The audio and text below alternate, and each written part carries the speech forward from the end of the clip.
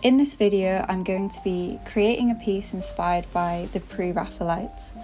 I just want to disclaim that I knew pretty much nothing about this group of artists beforehand, other than seeing Ophelia in Tate Britain. I tend to get really obsessed with one topic and try to learn as much as possible about it. So for me, that was the Impressionist. I was just naturally drawn to their work, and I didn't really have the time or energy to extensively look at anything else. But if you watched my last video, you would have seen that I picked up a bunch of secondhand art books, and one of them was this book on Pre-Raphaelite women. Also in my last video, I spent a night away in this gorgeous Airbnb, and in the morning we had the most amazing morning light flooding the room. So naturally, I took a bunch of photos, hoping to use one of them as a painting reference. One of these photos jumped out immediately, and something about it just instantly made me think of the Pre-Raphaelites. So that's where the idea of this video came from. I'm going to do some research and then paint this self-portrait inspired by Pre-Raphaelite paintings. Here is the reference photo that first sparked the idea to research the Pre-Raphaelites. I think it was something about the elongated neck, expression, and the hair that was being emphasized by the lighting. It mentioned in my book that there was often an emphasis on loose and luxurious hair, and the women would plait their hair before modelling so that it had a wave to it. I knew that I would want to edit the hair in my reference to be bigger and more voluminous, and also adjust the saturation to get that orange glow that so many of the paintings had.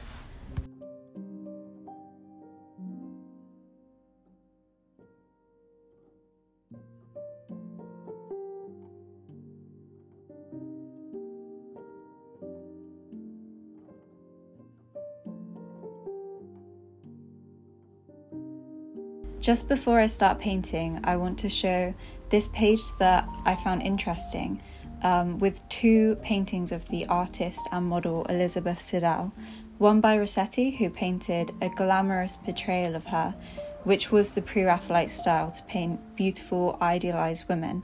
But there's this other self-portrait which suggests a more anxious and self-critical version of her. When I paint a self-portrait, I never see it as myself, it's just a face I'm using mainly for convenience. But I wonder whether I'll be able to emulate the Pre-Raphaelite idealised woman, or whether I'll capture my own anxious state. Let me know what you think at the end.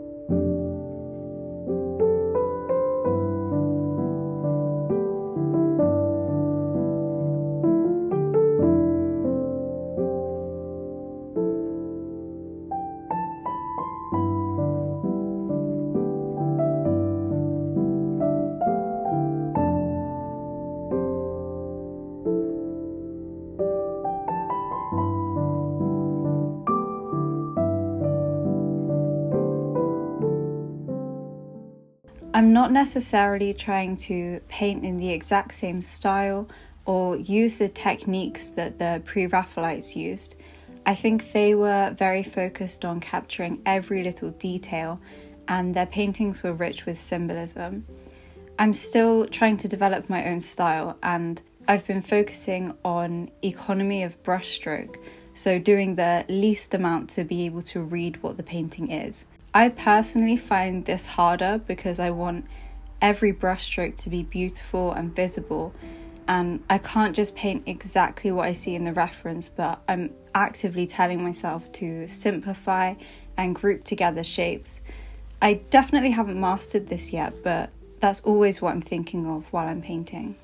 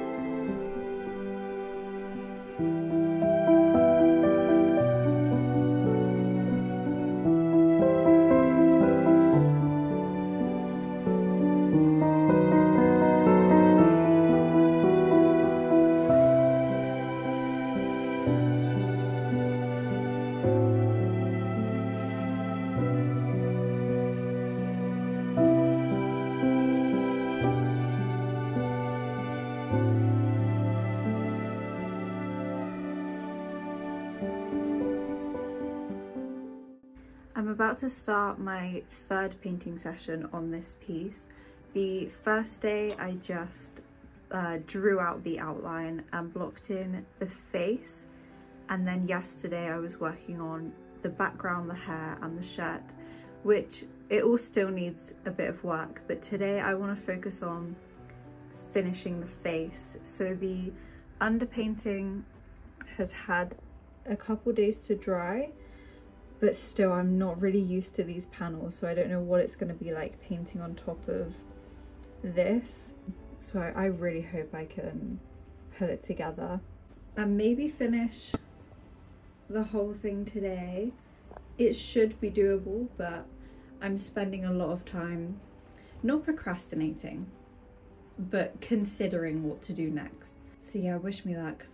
Also, I've been listening to this video on Rossetti, and oh my god, his life. I'm finding it so interesting. I went to my boyfriend yesterday and I was like, you'll never guess what the gossip, what went down in like 1850.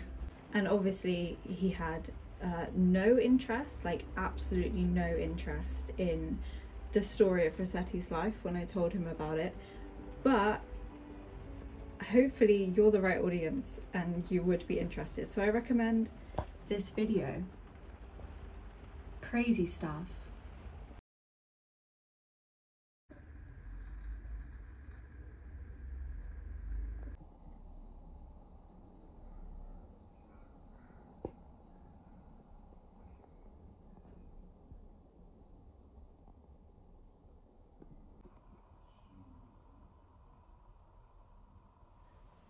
When I look back, tracing fingertips.